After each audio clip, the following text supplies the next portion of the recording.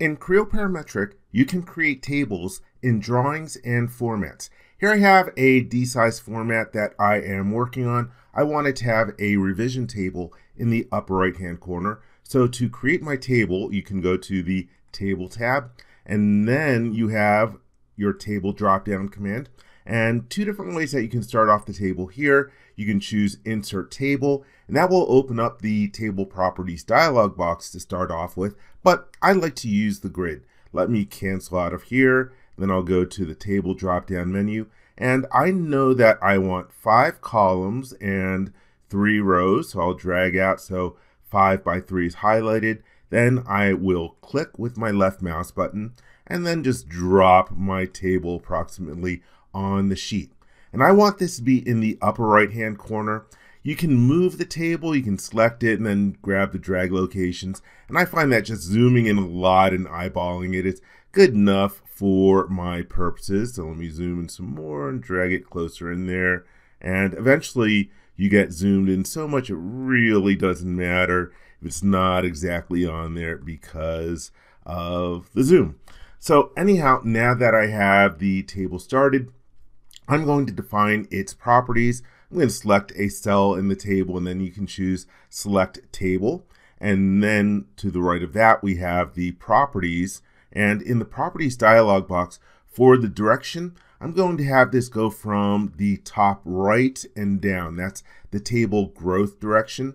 That way, when I resize the different columns, that is the anchor point. It always stay locked into where the upper right hand corner is. And then we have some row default heights and information for the default widths. I'm going to change those manually. Let me hit the check mark over here. And now let me start off by setting the justification. That's what I like to do next. So I know that 3 of my columns I want to have center justified.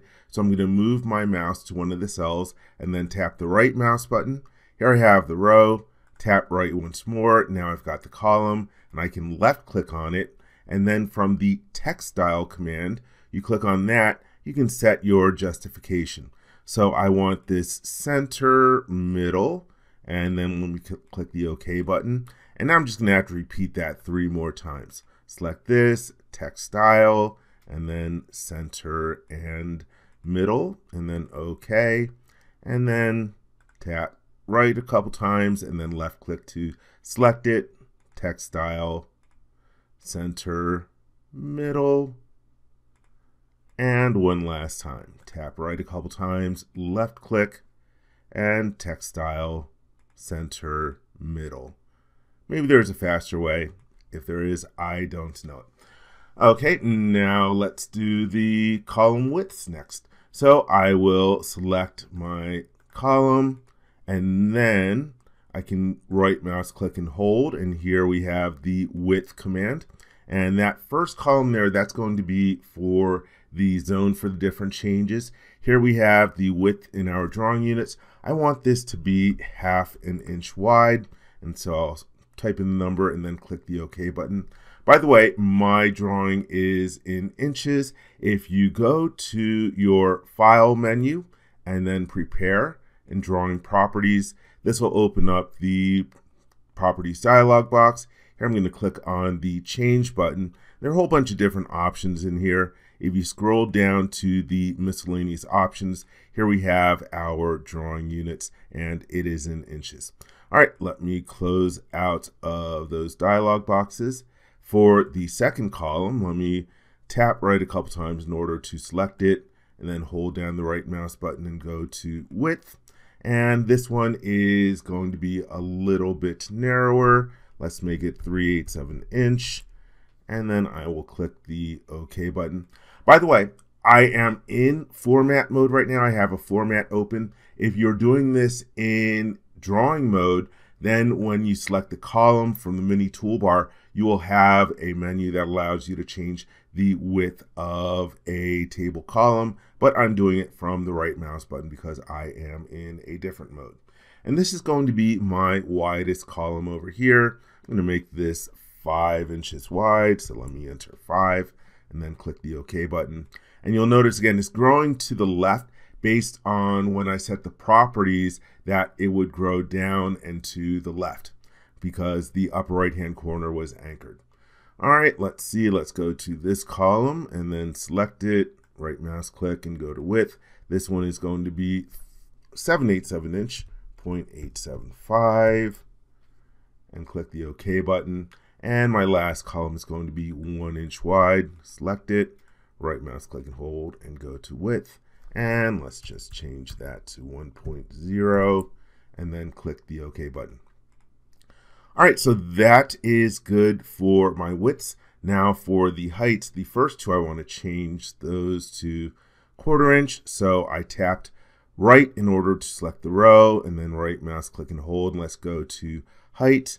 And for this one, I'm going to turn off the automatic height adjustment. I want this to be 0.25 and then click the OK button. And then let's repeat that. Tap right, left click to select, right mouse button to get to the width command or the height command. And once again, if I was doing this in drawing mode, you would have an icon for adjusting the height in the mini toolbar, but I don't. So let's uncheck the automatic height adjustment. This one is going to be 0.25. And then for my last one, I'm going to make it slightly taller than its current value.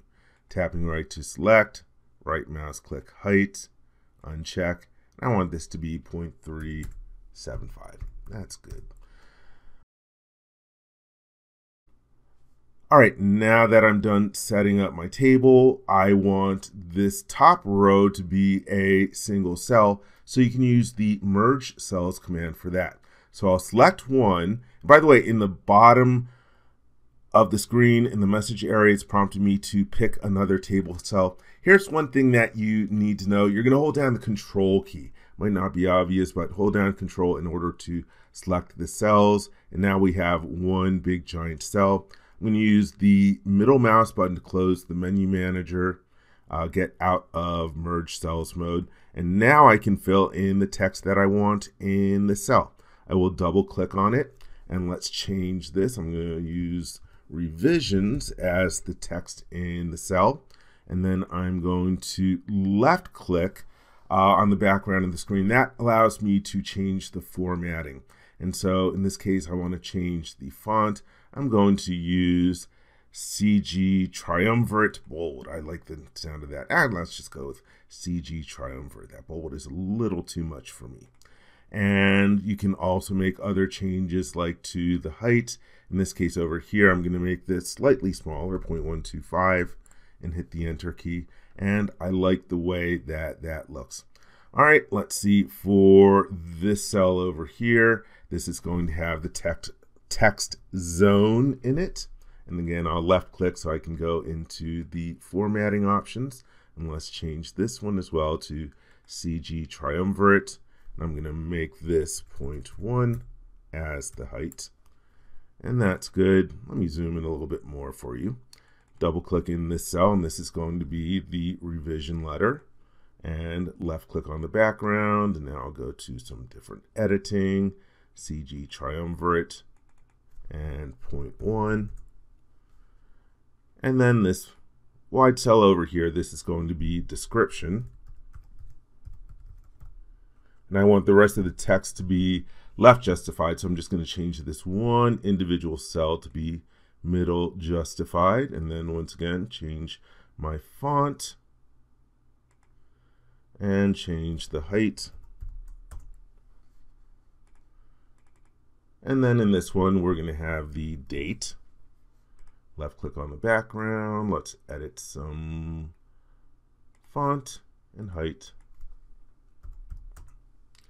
And then in my last cell, this is going to be the name of the approver. And once again, let's change the font and the height. All right, and so there I have my table set up. It is created, and people can use this for tracking the revisions on a drawing. Last thing to show you, let's say I want to use this table again over and over. Well, I can save this out. So let me select the table, and actually let me Tap the right mouse button to select the entire table. If you tap it a few times, that'll select the entire table. Otherwise, you could use the select table command. Here we have the save table commands. If you choose save table, this will save it out as a .tbl file that you can use over and over again. So I'll choose to save the table, and I'll call this my revisions table, and then click the save button. So that's how you can manually create a table and then save it for reuse later on.